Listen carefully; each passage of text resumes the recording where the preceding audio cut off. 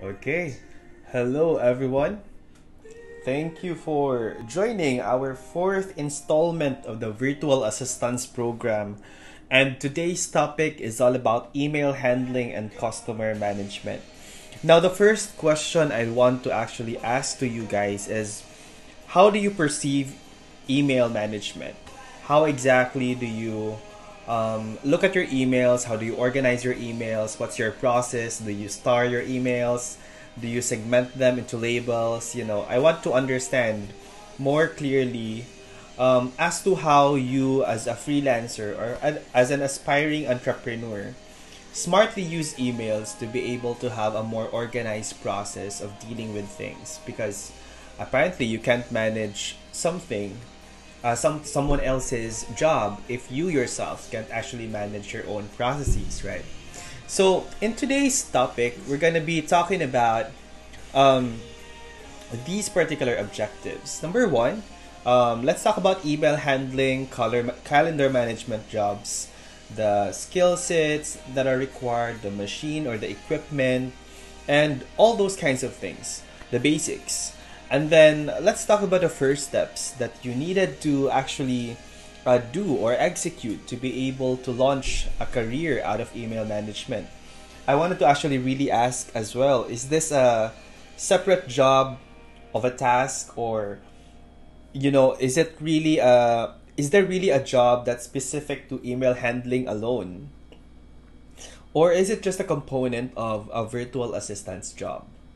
And then we're going to be talking about the one click rule of a virtual assistant, how you're not allowed to actually do other things aside from doing the basics, which is like read and then archive, categorize, things like that. And then let's share some best practices, like additional ninja steps in email handling, and then FAQs.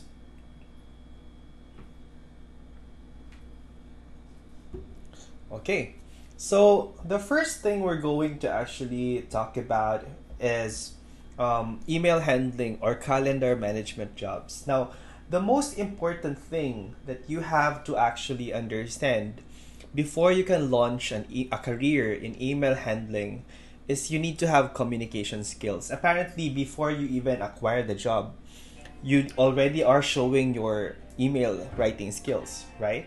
Because when you created that first touch point email, you were already giving your client or potential client that first impression. And I would actually say, imagine if I was the potential client, I could just actually say that this person possesses good writing skills or good communication skills. So I'm probably gonna shortlist this person. And then so communication skills is everything. That's the first interaction that you have with your client, and you should be able to actually have that before you can manage someone else's email, because if your client is telling you that you could reply to his clients, then there has to be a level of trust in there that you also know how to communicate in the language that your client would want to do so. Okay? And then secondly is email management. Of course, the basics are there, right? Like you should be able, if you're using Gmail, if you guys are using Outlook or any other Yahoo Mail, any other email platform, then you should be familiar with these things. But it's not just about having an account, it's also about having that um, knowledge on how to actually organize it. How do you actually create calendars? How do you share calendars with someone else? Or how do you schedule a meeting with a certain client? How do you organize your tasks into different labels? Or how do you actually star certain emails and prioritize certain emails over others? So you should be able to know them. And then lastly, you should also have the skill for calendar scheduling, because that's a very crucial component of being a virtual assistant, is to really organize the meetings of your client, and yeah, making sure that you are on top of the schedule that your client is supposed to attend and should really know about. Now, equipment-wise, standard, it's desktop or laptop. You need to be able to have a machine to perform this job. A mobile phone should be necessary, especially as a backup, because if your desktop is going to fail, at least you can still respond using your mobile phone. But you have to be very careful because the interface of responding from your from your mobile phone is different from responding from a laptop computer. So you have to really understand the dichotomy between these two things. And then lastly is the fast internet. Of course, there are certain cases wherein internet really factors in when it comes to email handling. On my personal case, I really hate it when I'm attaching a lot of files and I couldn't send it through just because I have a very slow internet connection. So that's really very annoying. And then let's talk about software, right? So the software that we're using is the email. So the most popular one is Gmail. It's under the G Suite, but there are other options. There's Microsoft, there's AWS, there is Yahoo Mail, and then also the emails the customized emails that you can have in your company. So for example, that name at yourcompany.com. So that's something that you can actually use. But of course that's housed in a certain other email management platform. Like you can still use Gmail as the back end for hosting that. And then calendar, of course, it could be an iCal or it could be a Google Calendar. And then office productivity tools or anything else that is prescribed by your clients. Now, what's the first step when handling the email management tasks or job that is required from you, right? So the first question is, if your client asks you to manage his email, the very first thing that you have to do is to set up appropriate questions between your clients and yourself. So let us say you positioned yourself in the context of a virtual assistant, and then you're only offering email management as a service. So the very first thing that you have to do is to level off the expectations. Like, what is the scope of the service? What exactly will have to be delivered? How much can I actually go around your email? Can I actually delete things? Can I archive some of the posts? Can I reply to important clients? Or can I actually just star speaking engagements? That kind of leveling off, that has to be really prioritized as the very first thing that you have to actually do. The second thing would be to get your clients login credentials, because obviously we won't be able to log in unless it's shared. So there is a process of sharing someone's email to another person. So you can actually find that in settings. So you can add a collaborator, and then you can also customize the level of access that this person is going to get. And then thirdly, log in to see what kind of situation you're dealing with. So is this client a popular person? So maybe you're expecting like hundreds of emails in one day. Or another question is this client of yours in the industry for more than 10 years already? So let's say, this person is a digital marketing professional. He's a top video advertiser, but he's been in the industry for more than 10 years, and he's asking me to clean up his entire decade email. So that's that huge workload, and you really have to create a process to be able to, employ this shotgun method that I'm going to do this, and then bang, it's one down, and then second thing, and then third thing. And then fourthly, check out inbox, labels, folders, sub-labels, and always zoom out. That's always one thing that I actually say. You see things right in front of you. You have to zoom out again and look into what else can I actually do. Do I need to organize things this way, or do I actually sort things out differently? Do I need to create new folders, or do I actually color certain folders? Those kinds of questions. And then conduct a Skype call with your client. Once you're down listed, you're done listing all of the questions that you have in mind when you did all the audits beforehand. And then in this Skype call, by the way, you want to make sure that you're able to throw all the possible questions that cracks up along the way, and you're just really, that's an opportunity for you. So there's just not gonna be a lot of a turnaround. So make use of that opportunity to ask all the questions possible. I would suggest that you actually list down all the questions, so it's just gonna be one interaction. And then lastly is to decide how far back your clients wants to keep emails in archive. So does this client want things to be archived for those 3 months old, or like 1 year old emails and things like that. Okay, so one popular digital marketing figure in the Philippines, but he's not a Filipino, is Chris Ducker. And he always gives tips on email management. And this is one of the articles that I think you guys should actually check out. Going Virtual, How to Work with a Virtual Assistant to Manage Your Email. So he actually broke down a lot of the steps here for you guys to understand how to really take off an email management virtual assistant job.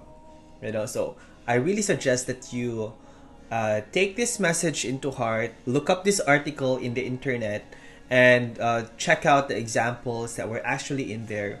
Look at it one by one to see if you're able to actually understand them, and then make it like a Bible for you guys before you actually execute your email management tasks. So here's the one-click rule in email handling according to Chris Ducker.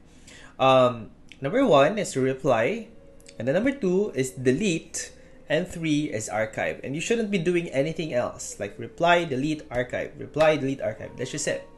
And as a virtual assistant, you should only be doing this and nothing else unless advised to do so. So this is a question about authority, right? Because you've done your leveling off, but you wanted to be able to make sure that you're not bypassing the authority of your client in managing email. Because I don't let anyone handle my emails, my personal email, because email is always personal. But when you have a virtual assistant, or for example, because your number of clients is so overwhelming, you can't take it, one thing to do is to actually have a duplicate email for all clients, so it's not too personal. That's really number 1. And then number 2 is to always level off expectations with your VA, that if it's personal, if it's anything else outside from what I'm asking you to do, then don't touch it. Forward it to my personal email. Other than that, the only thing that you can actually do is to reply, delete, and archive. Okay.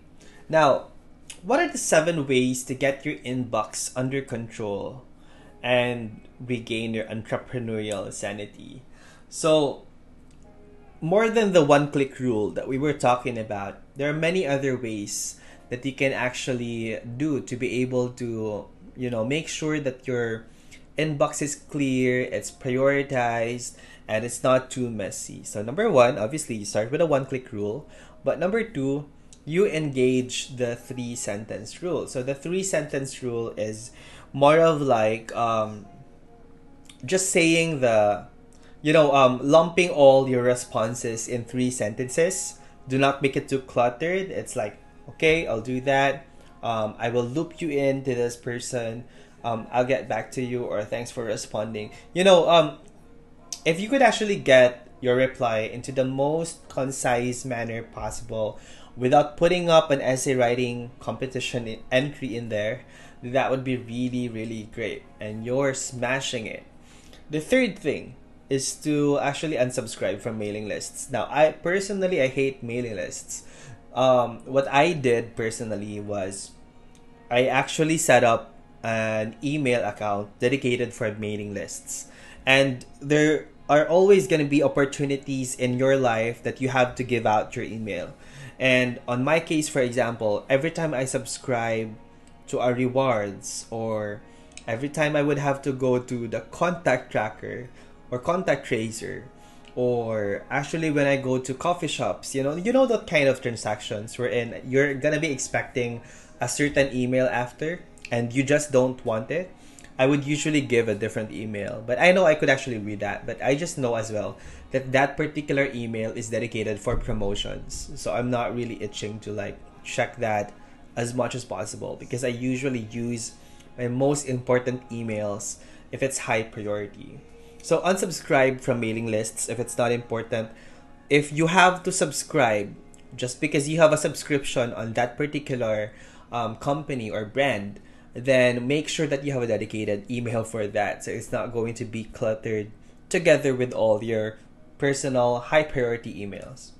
And then eliminate yourself from internal email threads. Now, this is kind of like tricky because to a certain extent, we always get CC'd on some emails that are not really that important for us. So personally, you don't feel like why you should be actually there to begin with, but you were included to begin with.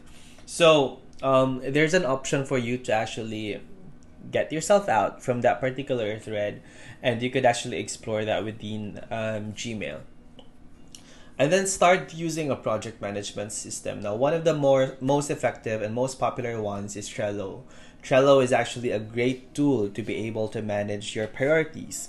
And in Trello, you can actually have, you can label things like completed or uncompleted, or it's high priority or not priority, and it's very color coded. So you can actually check that out as your first, like experimental project management system, and then you can explore many other project management system after that. Like there's Asana, there's Basecamp, there's also I think Zapier maybe does have one, and then there's actually just a lot of project management system to check out, and there's Monday.com, whatever it is. But you could actually always start with the basics, and Trello is a great one. And then don't use your inbox as a to-do list. So a lot of people actually, they just work by the flow, and they just open their emails at the start of the day and respond to everything. And it's been proven by time immemorial that it just doesn't really work, because we'll always get bothered. And I don't know with you, but for most cases, for all working people, you will always encounter long tasks that take longer time to finish. And if that is the case, your email is your number one enemy. Okay, and then lastly is to get your email into the cloud.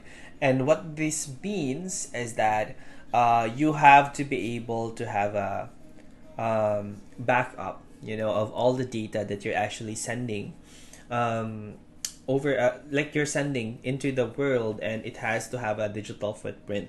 On my case, I love organizing my emails in a way that I would actually set up one account for every particular department of my life, So there's an email for blogging, there's an email for there's a separate email for promotions, there's a separate email for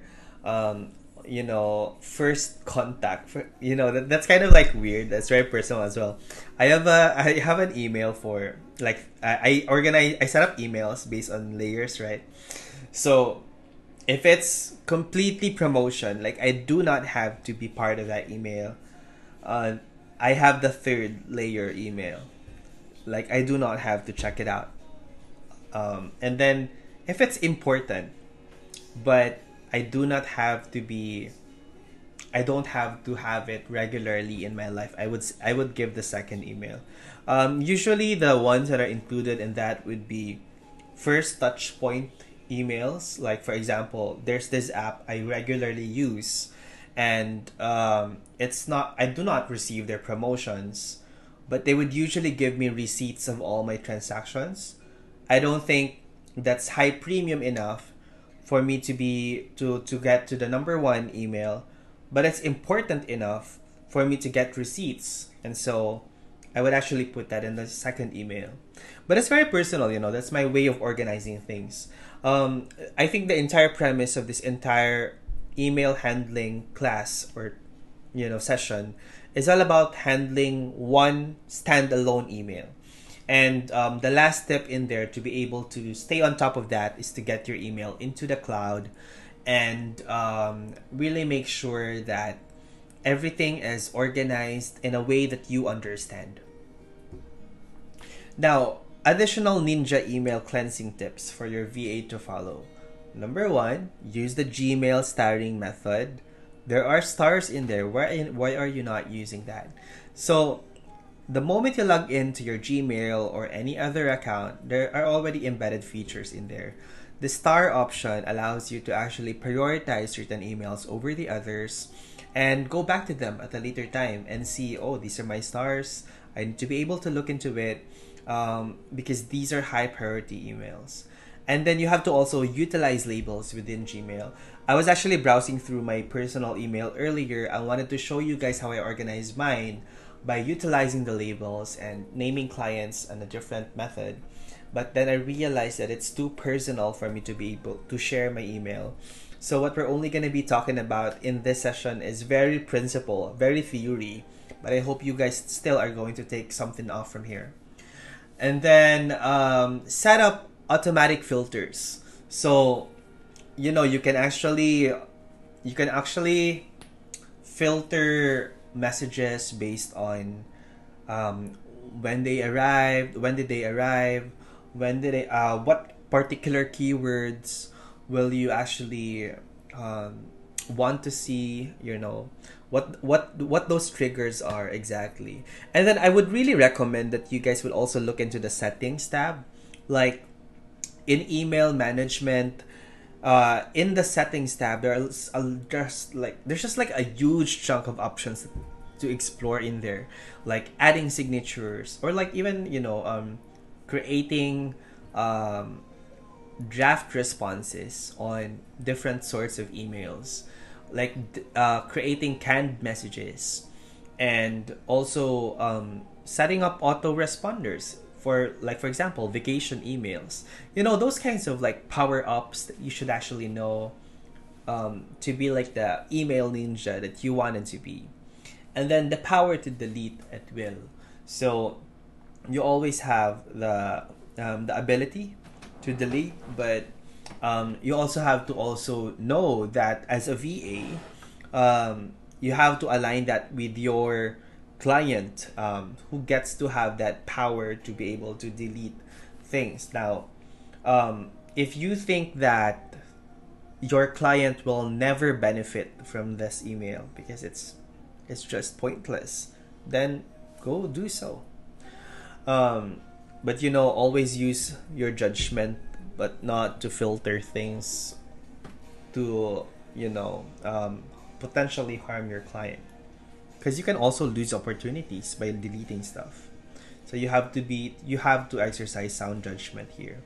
And then questions is equal to content. Now what I mean by this is that on certain occasions, if you're actually handling a client that is big, like for example, top video advertiser Billie Jean, and his VA is managing the content, VA is managing the emails, and then right after Billie Jean talks, someone from the audience asked him via email some questions that they would want to ask after the presentation, but they didn't get the chance to do so because the time was limited.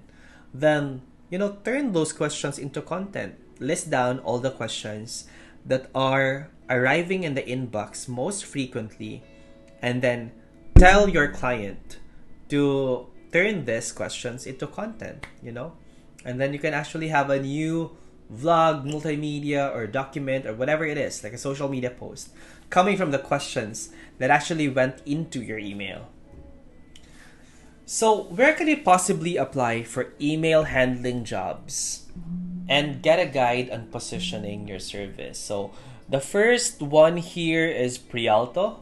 So let's go into Prialto and let's look into how this service actually looks like.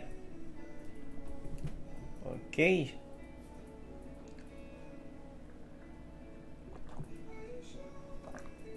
So this is Prialto, right? And I also know that Prialto is actually hiring some assistants from the Philippines. So, say for example, productivity assistant here. There's an opening for position, so you guys might also want to check this out.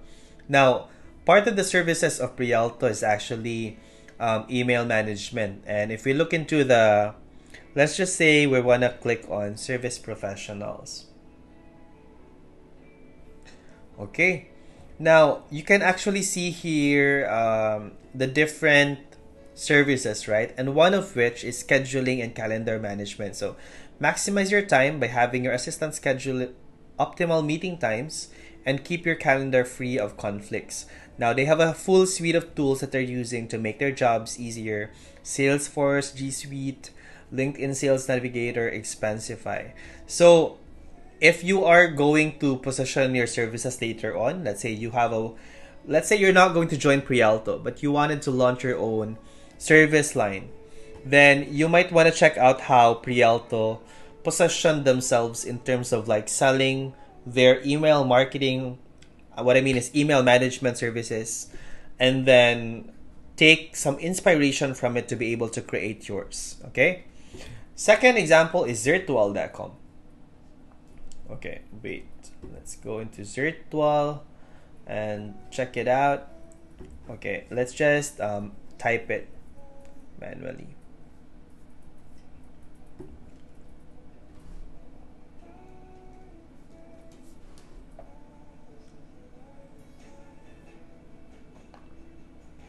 Okay, now when you open Zirtual, there's already an option here to become an assistant. So then you can actually just fill up the form and then let them actually contact you, right? Now, always make sure that you're pulling in the country where you're situated at. We're in the Philippines, so just send them out an application and you should be good to go. Third one would be the oneresource.com. I'm not sure. Yeah. Okay, I linked this correctly.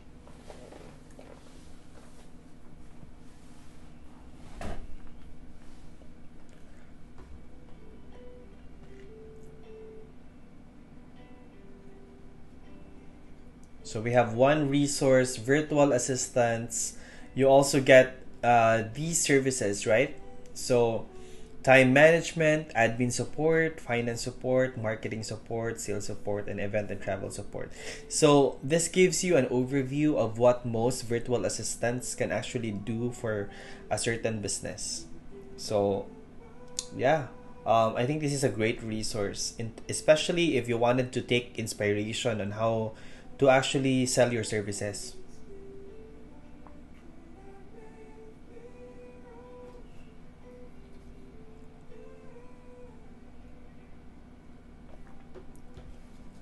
Yeah, I would want you guys to actually check this out, um, and then look closely into everything that's included here. Especially also you could sign up as well and learn from their processes.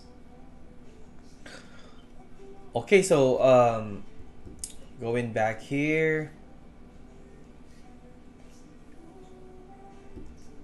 Now, tools that you can use for your email marketing, email management. I keep on saying email marketing because the last class that I handled was a digital marketing program, and we have an email marketing class. So I keep on mentioning the wrong thing.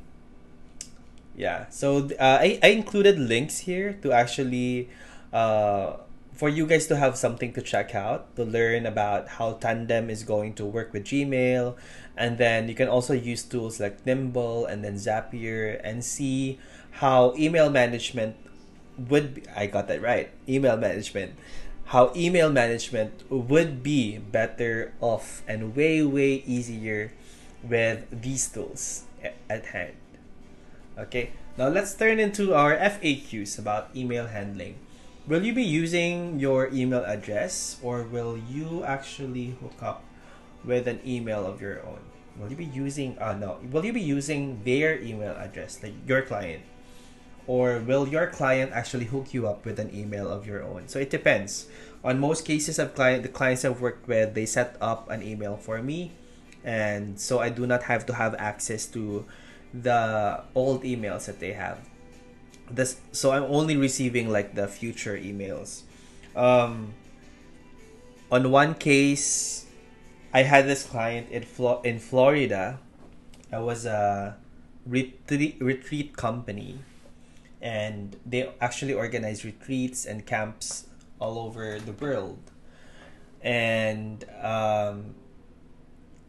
what basically happened was they already have an email that I just needed to organize, and I just need to sift things through, be familiar with the process so I know what to do with the incoming emails, and also fix up all the old ones. And then, second question here, will you be replying as your client or for your client? So yeah, all these questions actually are could be answered in the leveling off part.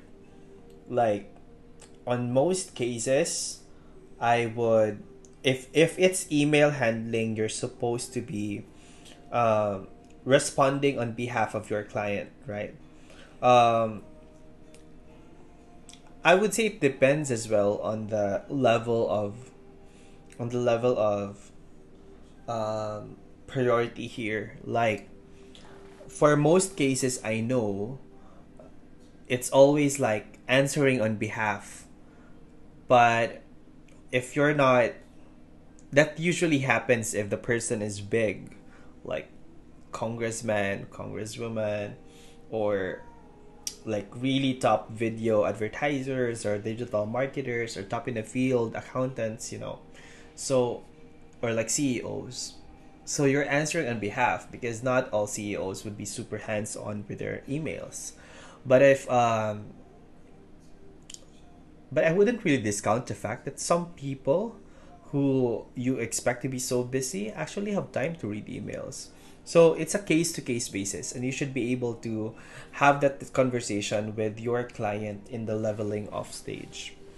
What tests can I take? Actually, there are several tests available in Upwork, and I'm going to actually give you guys a screenshot a screenshot of that in the next slide. Yeah, this is the Upwork readiness test, and once you're done with the readiness test, you can take the email tests after that. So make sure that you create an account in Upwork, and then take the email tests after. Although, just a disclaimer, it's been so very competitive in Upwork lately. So there's a big chance that if you're not going to add or offer like really something like a unique skill, the chances of getting your profile approved is very slim. Okay? And so let's go to the, actually that's just it. And if you have questions about email management and calendar management, let me know. So I'd be happy to actually answer that. But for calendar management, sharing the calendar to someone else, like what I've said earlier, I wanted to do a demo, but I can't because my emails are so personal. And so I would want John to actually do that for you during the class. So thank you for joining the class and for this small session about email management. And I hope that you guys will be able to apply whatever you've learned from here in handling not just your clients' emails, but also your own. So see you in the next class.